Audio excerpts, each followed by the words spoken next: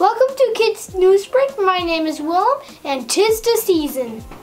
Christmas is a special time of year for a lot of people around the world.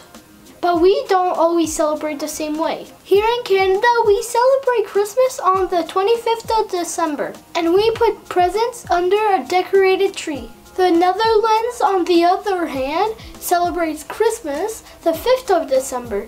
Instead of Santa Claus arriving, it's Sinterklaas. Kids leave shoes by the fireplace with hay and carrots for the horses that pull Sinterklaas's sleigh. The hope is that he will leave presents for you when you wake up.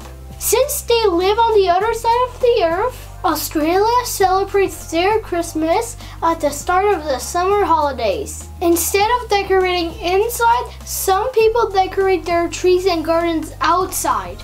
Santa, when he arrives in Australia, swaps out reindeers for kangaroos to get them around. And here's Nellie with the weather.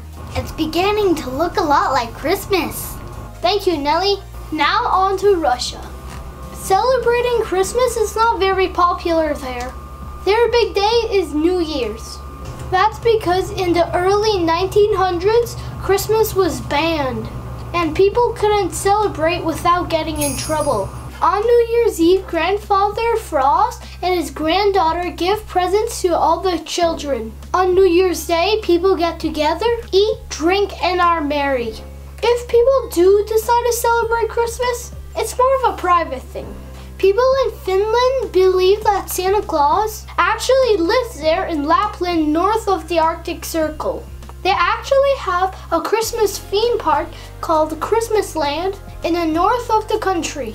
Before Santa, you will go around and ask people for gifts. As time went on, he started giving gifts, and he was eventually replaced by Santa Claus. Does your family have any special Christmas traditions where you live? Let me know in the comments down below. To watch this video in French, click here. Don't forget to like and subscribe, and we'll see you next time.